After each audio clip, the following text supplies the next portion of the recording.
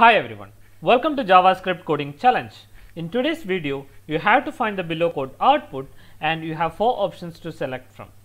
The question is, you have a class A which is having a constructor, and within the constructor you are actually printing new.target.name, and you have another class B which is extending A using the extends keyword, and finally you are actually creating a new class. We are invoking or creating the instance of this particular class, new of A and new of B. And the 4 options are: the first one, reference error, name is not defined in new.target, and the second option is A and A, third option is A and B, and fourth option is A. So please try from your end and see what is the output you are getting.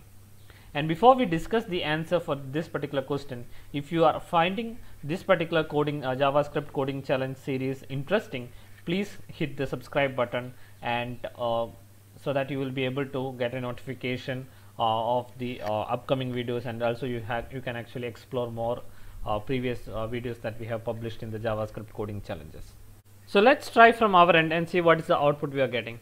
So I have this particular script available in the index.html, as you can see over here, and I am already running this particular script and everything is running fine. I have opened the browser and opened the sources, and I will put a breakpoint over here. Okay, we are actually printing it here, right?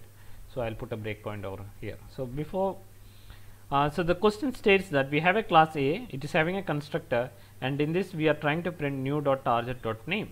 So first we have to understand what is new.target, right? So if I just hover the mouse over here, you can see it is class A, it is new.target is class A. So what is new.target? It is a pseudo property which detects whether a function or constructor was called using the new operator. Okay, it is a pseudo property and it detects whether a function or a constructor was called using the new operator. So you can see here we are calling this particular class using the new operator, right? So here it is new.target, and here actually we are actually calling this class using the new keyword. Okay, so that will be actually will be having this this will be capturing that particular event, and that is new.target, okay, which is a pseudo property. And in class constructors, it refers to the constructor that was directly invoked by new. Okay, so it refers to the constructor that was directly invoked by the new. So that's very important. So direct invocation of the new, that is what is being referred to as the new.target.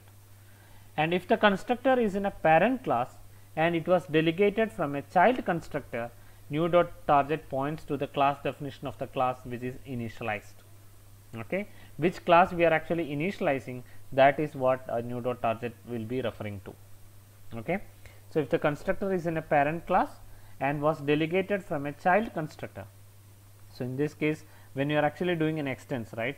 So what is extends doing? It is used in class declarations or class expressions to create a class as a child of another class. So in this A will be the parent of class, so class B will be a child, and it is A will be parent, and whatever property or constructor if A is having, so that will be available for B as well.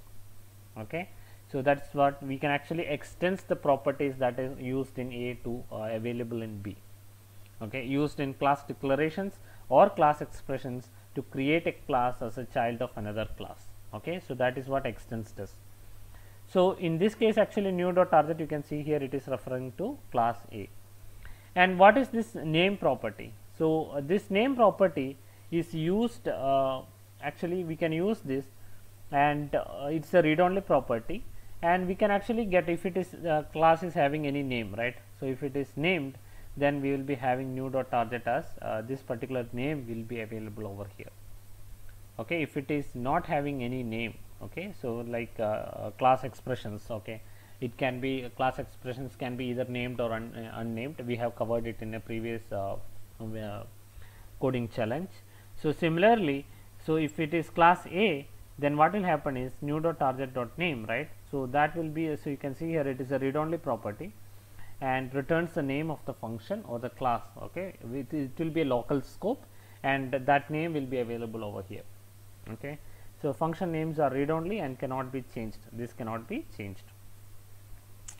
Okay, so that's it regarding this particular question. So let's see how it is getting printed. So if I go to the browser and refresh the page, right? So now if you see, A has been invoked. Okay, let me run it again. Okay, so you can see here now it is in this particular line. So now using A class has been called using the new keyword, and what happens now, if it will go to the constructor, and in the constructor it will try to print new.target.name. So here you can see this is a local scope. Within the local scope in the constructor, the name property you can see. So this is what A. Okay, so it refers to this particular constructor, and the name new.target refers to this one, and new.target.name refers to A, and hence you can see, if I actually go to console, you can see A is getting printed. Now it is calling the B function, B class. Okay, and it is also called using the new keyword. So B has been called, and now you can see here B, and inside that it is a prototype is A, but the constructor value you can see the name is actually B. Okay, and hence when we are actually new.target refers to this particular constructor, and new.target.name refers to whatever is available over here. Okay, so A has been overwritten by B because B is the child, and as in the documentation it mentioned, right? So if the constructor is in a parent class and was delegated from a child constructor, new.target points to the class definition of class which is initialized. So we are initializing the B, and hence the B will be the name that is getting passed over here, and hence B will be printed over here. So let me print this. So B is getting printed. So the answer would be A and B. In our case the option would be C, right? So this is the answer for this particular question. So new.target is a very good feature that you can explore more on that, and name property can be used to access the name of a function or a class. In that scope is actually local, and that's a read-only property. You cannot change that particular name. Okay, and extend keyword actually is used to extend the properties that are available in the parent to be available in the child. Okay, so it is used in class declarations or class expressions to create a class as a child of another class. And what is new.target? It is a pseudo property which detects whether a function or a constructor was called using the new operator, and in class constructors it refers to the constructor that was directly invoked by new. Okay, and if it is if the constructor is in a parent class, like for our case A is the parent class and was delegated from a child constructor, new.target will be pointing to the class which is initialized. Okay, and hence the option right answer for our option is option C, A and B. So I hope you got an idea about new.target, so you can explore more on that. So that's it for today's video. Thanks a lot for watching.